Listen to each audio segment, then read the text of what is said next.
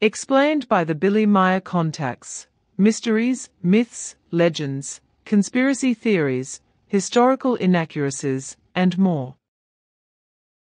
Compiled by David Chance, revised October 18, 2023.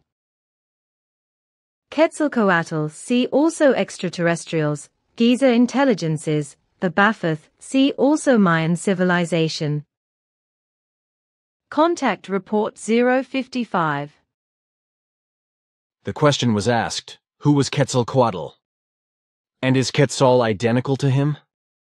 I can answer the second question by no, nor do any of Quetzal's forefathers belong to Quetzalcoatl. Quetzalcoatl had been, in Earth terms, a very high officer or a high supervisor of an extraterrestrial group, which was active in the region you today call Egypt. But he was very knowledgeable and wise, and thus was often assigned special missions, of which one brought him to South America, where he became venerated as a god by the Aztecs. Since he owned a small ship, this impression of the Aztec people was strengthened, but this was not his intention.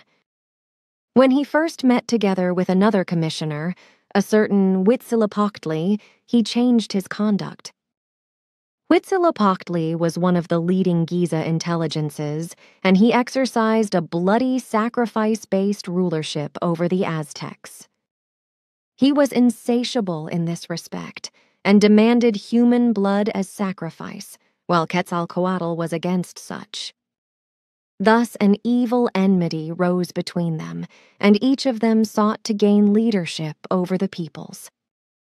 By wicked deceit and deceptive machinations, Quetzalcoatl succeeded in expelling Quetzalcoatl, in consequence of which he fled and returned to Egypt.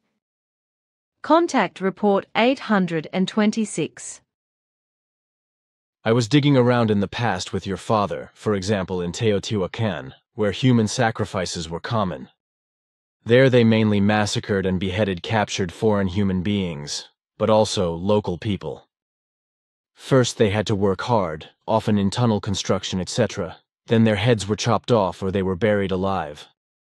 All this took place in honor of the feathered serpent, that is to say the serpent god Quetzalcoatl, who was the creator god of the wind, the sky, and the earth, and he was also the ocean, and the largest pyramid ever seen in the world was built in his honor.